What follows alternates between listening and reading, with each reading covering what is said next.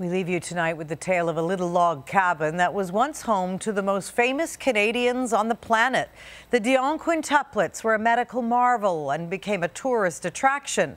Now there's a fight to save their house and its troubled history. CTV's Omar Sachedina explains.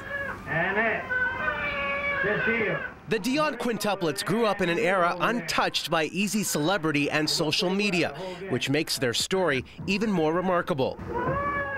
Born in Northern Ontario in 1934, they became global stars, the first surviving quints in the world. During their peak years, there were several million tourists from all around the world who came to visit them in North Bay. A tourism bonanza, but it robbed the sisters of their childhoods. The Ontario government ripped them from their parents, paraded them as living dolls for profit. There's gold in them bar babies. Now fears their history, good and bad, will be erased. This, their childhood home, was turned into a museum owned by the city.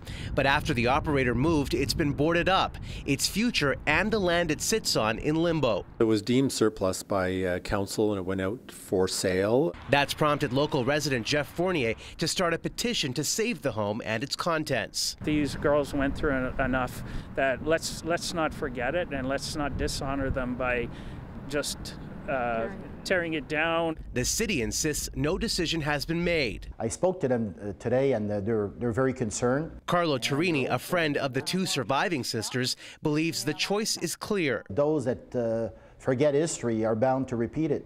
And this is an important piece of Canadian history. A complicated history housed in this simple farmhouse. Omar Sachedina, CTV News, Ottawa.